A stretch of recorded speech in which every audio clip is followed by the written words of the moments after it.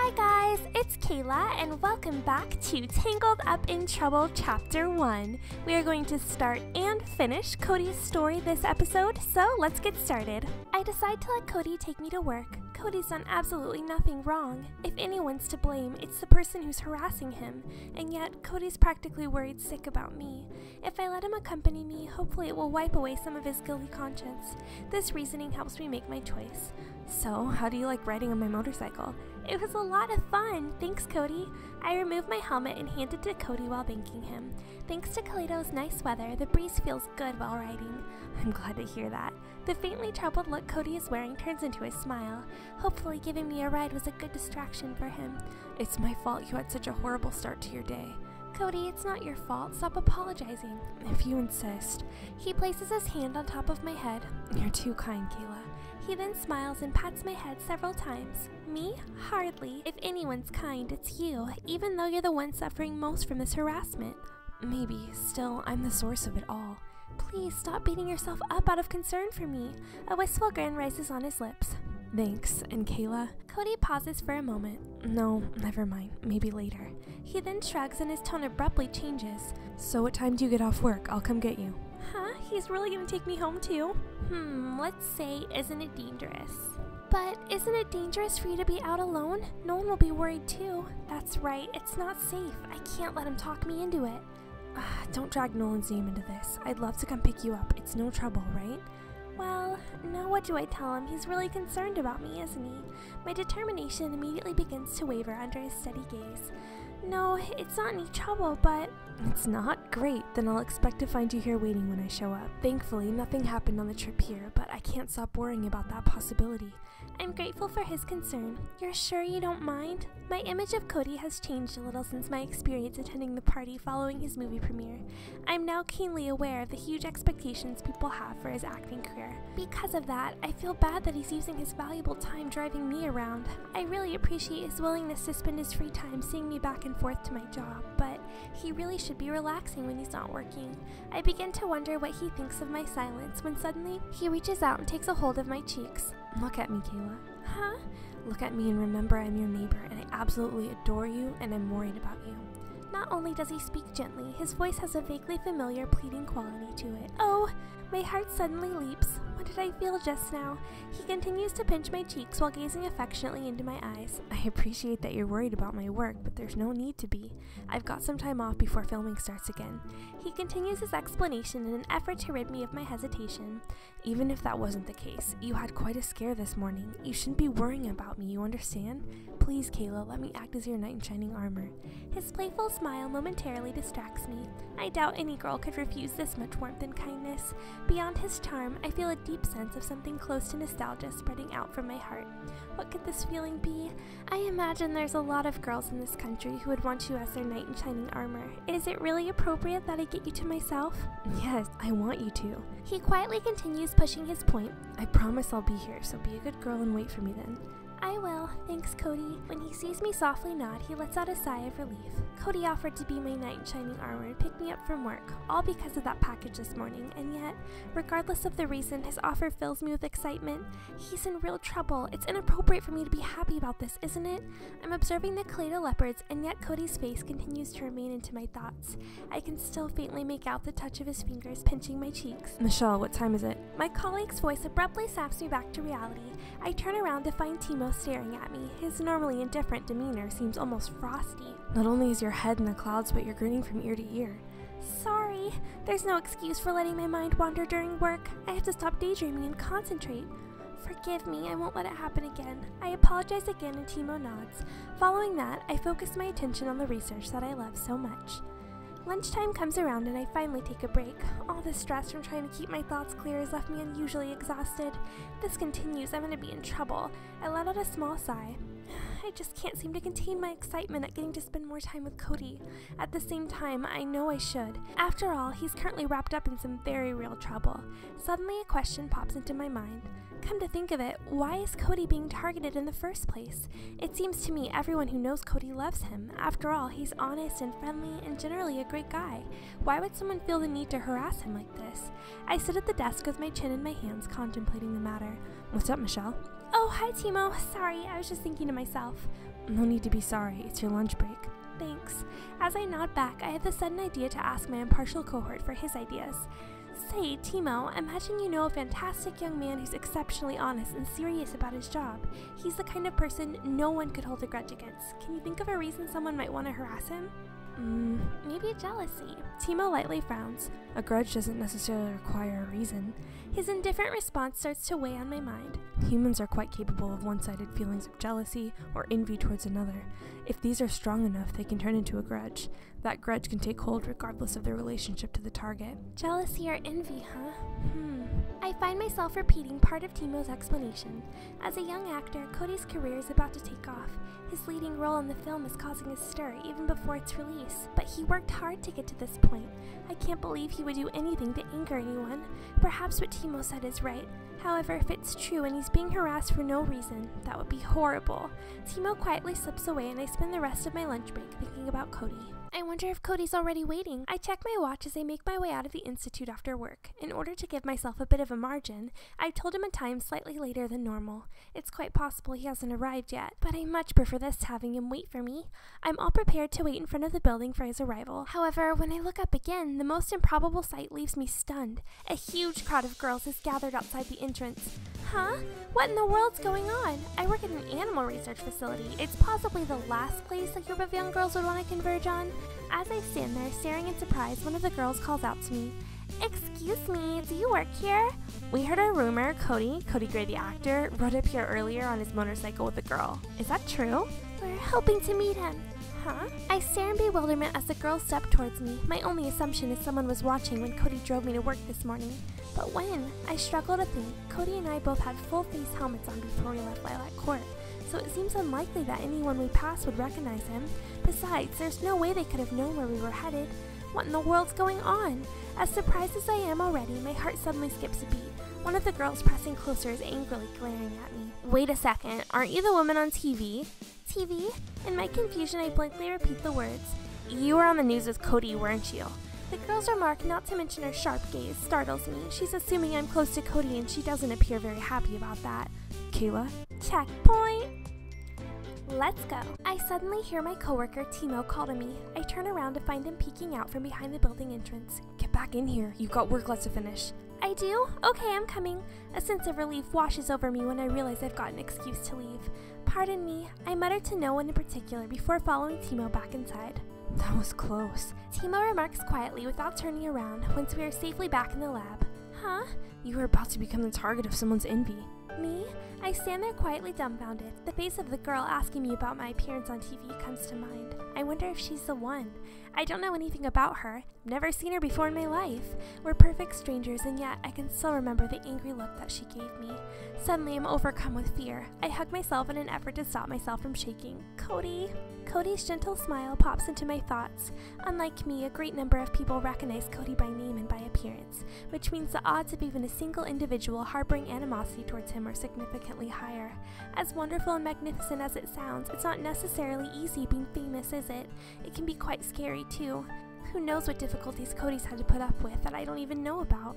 Thanks for calling me back inside, Timo. My savior still has his back to me. Wait here until it gets dark. Even if you head out the back exit right now, you're liable to get caught. Sure, I'll do just that. Again, I'm really grateful. Timo's level-headed thinking really saved my skin. Wait, what if Cody arrives at the facility with all those girls out there? Timo, I have to contact Cody. That would be good. Timo nods and I quickly pull out my phone. However, Cody doesn't answer. Growing more concerned, I send him a text. In it, I explain that a bunch of his fans are gathered in front of the building and it might not be safe for him to show up. Given the time, he's probably already on his way. Maybe I should try reaching Nolan or Joy. I desperately place a call to Lilac Court. Fortunately, Nolan picks up. What is it, Kayla? Nolan, I'm glad you answered. Is Cody there? He just left. I believe he was heading to pick you up. That's right. Fear races through me as I explain about the group of girls who were gathered at the entrance of the institute. I see. Something definitely sounds suspicious about that. I'll check it out. Thank you, Nolan. Would you like me to come pick you up? I pause to consider his offer. We're gonna wait for Cody. Although I appreciate Nolan's considerate offer, I immediately turn him down. Thanks, Nolan. However, I'd hate for Cody to come for me only to find me gone already. I'll wait for him to get here. Are you sure you'll be alright?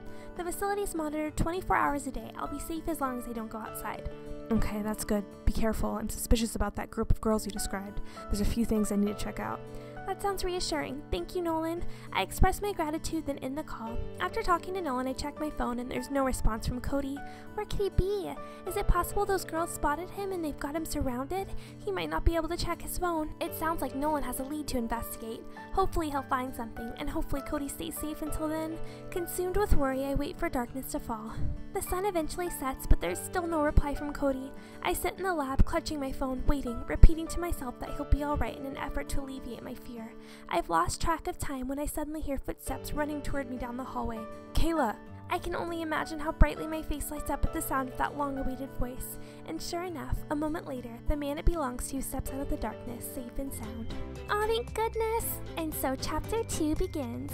Cody! I call out excitedly. You're okay, I'm so glad. Sorry I couldn't contact you earlier. I'll bet you were worried. That's alright, now that I know you're safe. I feel deeply relieved. Very well then, I'll go check on the leopards. It's good to see you found one another. Thank you, Timo. Sorry for all the trouble. Timo's already walking away as we try to express our appreciation. It's now just Cody and myself in the laboratory. I was beginning to fear whoever it is that's been harassing you might have stepped up to physical harm. I'm really sorry to have worried you, Kayla, but as you can see, not a scratch on me. I would have tried to contact you, but it wasn't safe at the time. Oh? And there's a group of girls out front looking for me. They'd spotted me. It could have caused a panic. Cody appears serious as he puts his hand on my shoulder and backs away to look at me. I couldn't pick you up and I couldn't even contact you. I felt so bad when I realized how scared you might be. I imagine he must have been scared as well. I'm alright, but it must have been just as scary for you, right? I'm just glad you're here. I look at Cody and try to sympathize with him. He has enough to worry about already without me. After all, Cody is the one who's being harassed. I should have gotten here faster. Don't say that. There was a surprisingly large group of girls out there all watching you. I was actually starting to think it might be safer if you didn't come at all. Really? Well, it couldn't have been easy for you sitting up here waiting. Thank you for your concern. Cody lets out a deep sigh. I got a call from Nolan on my way here. He warned me that things could get bad if I showed up. He said he'd explain the rest once we met in person and insisted that I wait to contact you till afterwards. Why would he say that? This unexpected development leaves me puzzled. An ominous feeling comes over me, causing my heart to beat loudly. After what happened this evening, he's suspicious that Lilac Court may be bugged. After all, we left this morning wearing full-face helmets, and yet whoever it is knew who we were and where we were headed. Someone must have posted that gathered information online, and that's how these girls knew to gather here at the Institute. Are you kidding me? What a horrible thing to do! My voice rises in volume and begins to shake. Who could do such a thing, especially to an entertainer like Cody? Spreading his information online could do a lot of damage to his career. Kayla, I really feel bad you had to get dragged into all of this. Now, Nolan told me not to use my phone until we knew where the information was leaked from. That makes sense. The reason for Cody's lack of responses earlier goes far beyond what I feared. Nolan finally discovered there was a microphone hidden in the package that came this morning. Oh, so that's what happened. With the dress? Yes, and he asked for Mr. C's help to search the rest of Lilac Court just to make sure. So everything should be safe by the time we get home. I feel horrible causing all this trouble for everyone. Cody, try not to feel bad. The culprit's the one at fault here. I really appreciate you saying that. Thanks, Kayla. I offer Cody a chair as he lets out another deep sigh. The chair owner won't mind, except for the two of us. The lab's empty. It seems you made it here safely. Weren't the girls still gathered out front? Thankfully, Ryan gave me a lift in his car. I wouldn't have made it otherwise. I really owe him this time. Your brother came to the rescue, huh? That's wonderful. Once I managed to make it to the building, I talked the guard into letting me into the back door. The car's still waiting outside, so we can use that to return home. Okay, it sounds like the girls are still out there then? So it seems. Perhaps we should have waited a little longer. Do you have to work in the morning? Nope, I have tomorrow off. Then you won't mind returning home late. It will probably be easier to wait than trying to sneak past those girls. That sounds like a good idea to me. I smile. My fears have been all vanished and I'm actually feeling relaxed now. The business with the microphone still scares me, but things seem safe for the moment, which is truly a relief. And the best part of it all is finally having Cody at my side again. It's great to see you smiling. Cody lets out a sigh of relief, then slides his arm around my shoulders. When I first heard about the microphone, I was deathly afraid. All I could think about was the possibility that something might happen to you. My heart starts to beat loudly as I notice Cody's warmth. Like thickly accumulated snow, my pulse steadily climbs higher when I realize the depth of his concern. I've dreamt of this for a long time. Huh? I've always wanted to be the knight in shining armor. Cody suddenly appears to lose himself in thought. And yet, look at all the trouble I'm causing you. It's depressing. You wanted to be a knight? That must be a boy thing, huh? Yup. One lone princess's knight in shining armor. My heart suddenly leaps. Surprised, I look over at Cody. His serene expression reminds me of someone remembering something very special to them. My father shot a lot of films, all the while traveling around the world. He quietly explains. My brother and I visited a lot of countries with him. We used to excitedly wonder where we'd go next. I traveled a lot with my parents too. It was a great experience. Well, on one of his filming trips, I met a little girl. Cody's expression starts to turn incredibly sweet and kind as he begins describing the girl to me. Huh? I feel my chest grow tight with an inexplicable sharp pain deep within. He was there to film an animal documentary, but it took quite a while to get all the shots he wanted. During that time, the girl and I became really good friends. Of course, I realized I'd never see her again once the film was done. When the day came for us to leave, I couldn't stop crying. Filming ended and we had to part. As I said goodbye to her, I told her, I know we'll meet again someday. Cody turns to look at me and my heart begins to race under his gaze. I wanted so badly to stop her from crying, but I was just a child and couldn't even prevent my own tears. Then I decided the next time we meet, I would change that. I'd be her knight in shining armor. Cody had told me he wanted to be my knight and that he wanted to protect me. Did he say that because he had told that girl so many years ago? Is he continuing to honor a promise he made to himself that's buried deep in his heart? How should I react? I feel so confused. Why do I feel like I could burst into tears? I love her, even after all these years. Well, if this is anything like his main story, that little girl might be us. Cleared! For a moment, I think my heart will stop. Cody's in love with someone. This revelation completely unsettles me. The pain in my chest steadily grows until I feel my heart will burst. Kayla, what's wrong? He gently pulls me towards him. What's with that look on your face? I haven't stopped to consider my expression and I'm not about to ask. I lower my head and bite my lip. After hearing you describe that wonderful memory, I quietly whisper, I feel envious. I can imagine little Cody standing in front of that girl and confessing that he likes her. You do, huh? He gently caresses my hair. I wonder if he sympathizes with my feelings, or if he's simply continuing to reflect on that little girl. Perhaps he's remembering her crying face at this very moment. Still, the touch of his fingertips soothes me, and I quietly close my eyes. Suddenly, my imagination takes me back in time. I know it wasn't me, but Cody's warmth invites vaguely nostalgic fantasies of me as a little girl and his beautifully described memories. Isn't it strange for me to feel as if I've missed him all these years? Wow, look at the time. I'm really sorry about this, Kayla. Cody lets out a sigh after checking the time on the car's clock. Don't worry about it. Like I said, I have tomorrow off. I turn to look at Cody and smile. Eventually, the girls gathered in front of the institute appear to give up. Although it took a while, Cody and I get to make our escape without incident. Thank goodness. I let out a sigh of relief. Neither of us have said much following Cody's description of his memories back in the laboratory. Although we have continued to lean against one another, things have grown awkward after that. However, now that we're outside again, I feel like everything's returning to normal. Kayla, did you want to head straight home? His question catches me off guard and I stop to think about it. Well, not heading straight home means we get to spend more time with Cody, so not necessarily. I'm in no real hurry to get home. I quietly consider his question a moment. After all, it is a lot of fun spending time with him. How can I think that? This isn't the time to be considering such things. I quickly chide myself. The suspicion that Cody may sense my less than altruistic thoughts leaves me feeling embarrassed. Would you be interested in going to the ocean? The ocean?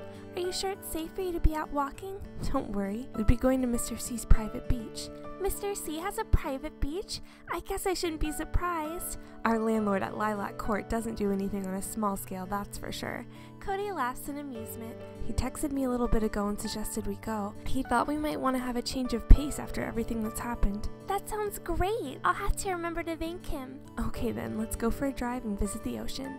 Cody steps down on the accelerator. It's great to see you in a good mood again, Kayla. Oh? You didn't seem very happy there for a bit. I know it's my fault for getting you wrapped up in all of this. He's been worrying about me. I feel guilty and there's no good reason for me to let myself appear unhappy.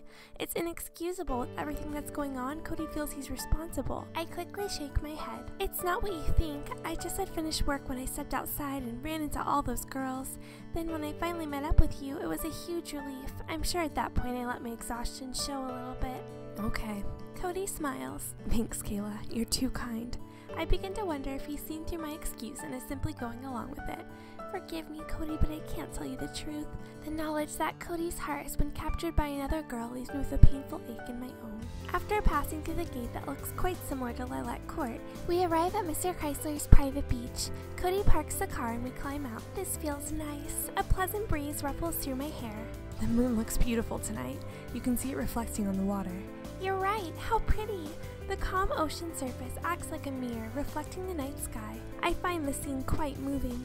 I can't imagine anything more luxurious than standing here witnessing this beauty with Cody. Kayla, come join me. Cody motions for me to sit with him on the beach. He then removes his jacket and spreads it on the sand. There, now you won't get sand everywhere. Thanks, Cody, but what about your jacket? I could care less if it gets sand in it now. Come on. He motions for me to take a seat on top of his jacket. Although I appreciate his kindness, I feel bad for using it as a ground cover. When I hesitate, he takes hold of my hand and pulls. I told you, I want to be your knight in shining armor. Let me at least try a little. Thanks, Cody, but I think you're doing just a fine job already. I faintly laughed and sit down next to him. He wants to be a knight, huh? Suddenly, the memory of sitting back at the lab, listening to him reminisce, comes back to me. I envy that little girl living deep in his heart, and I imagine how happy I would be if he remembered me that way. Except I'm the one sitting next to him at this very moment. We must look like lovers as we sit on the beach leaning against one another while staring at the ocean. But we're not. I'm not the one that Cody loves. I start to lower my head as I sit, quietly hugging my knees. Kayla? Cody's voice has dropped an octave when he suddenly says my name. He gently puts his arm around my shoulders. Huh? I know how much he loves to hug people. However, today, something feels different. Suddenly, I see Cody's eyes gleaming before me, and the reflections from them are steadily growing closer. He's no longer just holding me, but pressing me firmly against him. The next thing I know, he has both arms tightly around me. Aww! You don't know how long I've wanted to do this with you. Everyone at Lilac Court adores you, and I imagine that they would all love to be with you. And all the while, as I watched you, I knew I wanted to lock you in my embrace and have you for myself. Cody! I realize I'm staring at the moon over Cody's shoulders. I can't believe this is happening. I'm too startled to react, even as Cody leans me over on the beach and I watch his figure descend upon me. Let me kiss you. That handsome face hovers just inches from mine, and I can feel him exhale against my lips. He gazes at me with a yearning look in his eyes. Those eyes seem to draw me into them, heart and soul. A smile rises on my lips as I start to long for his touch. No, I turn my head away, hoping to break the temptation. What about that girl from his memories? They may have been children, but that makes no difference. Cody himself told me he still loves her. Rather than continuing his attempt to kiss me, Cody quietly begins caressing my hair. I'm so moved by his gentle touch that I find myself staring up at him again. Why does this simple caress make me feel like the most precious thing in the world? Painful discord rises in my heart. Why couldn't I be that girl in his memories? Kayla, what do you think of me? Cody asks softly with an earnest look in his eyes. His expression makes it easy to forget the little girl's memories living inside him. What do I think of you? The simplest thought of you causes my heart to ache. Please, tell me. I think you're a horrible person for asking me that. I slowly whisper back, because I love you. We're going that far already? Even though you're in love with someone else? But you won't let me kiss you. Perhaps it's Cody the actor I love, as a fan. To be honest, I'm not really sure I understand what it means to love someone. What I do understand is that my heart aches every time I think about the girl in Cody's memories, that I feel bliss every time he touches me, and that I long for the sensation of his lips. I see. As he continues staring at me, he seems to grow solemn. Well, I just wondered maybe if I might hold a special place in your heart. He abruptly abandons his thought. Sorry, never mind. Huh? What was he about to say? Cody begins to sit up and the feeling of loneliness comes over me at the loss of his warmth. He stands and holds out his hand to help me up. Once I'm on my feet, I'm hesitant to relinquish his grasp. I got sand all over you. He mutters and helps me brush it from my hair and clothing. Afterwards, he gazes at me a moment, then hugs me. This time, all I sense is his usual friendly innocence. He tried to approach me and I turned him away. Still, neither of us feel any bitterness towards the other. Now he appears as if nothing happened and is attempting to put things back to the way they were. This is the explanation I attach to his embrace. Say, Kayla, do you have any free time tomorrow? He asks in an abruptly cheerful tone. His nonchalance manages to dispel any remaining unease left between us. Tomorrow? Why do you ask? Well, I'm scheduled to be on set filming tomorrow. Would you be interested in coming to watch? In response to his unexpected offer, I checkpoint. Cleared. Okay, and here we are, guys. We're at the happy ending. Let's finish it out. Oh, this is gorgeous. At Cody's invitation, I used my day off from work to come watch him on the film set. Wow, look at all the fans gathered here. Everywhere I look, I see the film set surrounded by girls. They're all watching Cody with unconcealed excitement. He sure is well admired. And the admiration from the girls will surely play a big part in his furthering his career as an actor. I find myself a spot among the staff seating where the girls can't see me. The enthusiasm with which Cody immerses himself in his role is absolutely captivating. I really do love him, don't I? I whisper quietly in my heart as the realization hits me. This feeling of love comes bubbling up like a spring from deep within me and soon fills my whole body. Nothing else can explain how lonely I am right now to be apart from him. It goes beyond the captivation of watching him brilliantly perform for his admiring fans. This loneliness has to be love. Even if he had kissed me last night, I doubt I would have been upset. I won't go so far as to say I wanted him to steal a kiss, but then again, Cody wouldn't do something like that. I lightly touch my lips while remembering my refusal. They still yearn for Cody's touch. Why did he have to tell me about all those memories of that little girl he loves? I quietly start to sigh. Hey, have you seen a strange man walking past? Quick, get the bodyguards. Suddenly there's a commotion on the set. What's going on? My pulse begins to race. Don't tell me it's... The first thing that comes to my mind is the trouble Cody's been experiencing these last few days. Found you. Just then, I hear a strange man's voice behind me. Before I can turn around, he roughly grabs my arm and I let out a scream. Come with me. I have no clue who he is. All I know is that he's carrying a knife. Help! I consider trying to wrestle free, then realize he might cut me with it. The thought causes me to freeze up. Kayla! Cody calls out to me. I'm startled by how close he sounds considering he was in front of the camera only moments ago. Cody! His name barely gets past my lips before I'm wrapped in a warm embrace. Cody pries me away from the stranger and holds me away from him. I'm the one you're after, right? Leave her alone. I can't think of an easier way to get to you than to hurt your woman.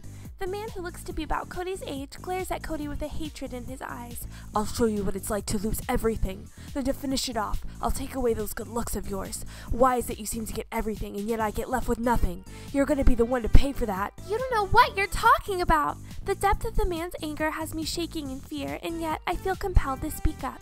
He must be the person who's been harassing Cody all this time.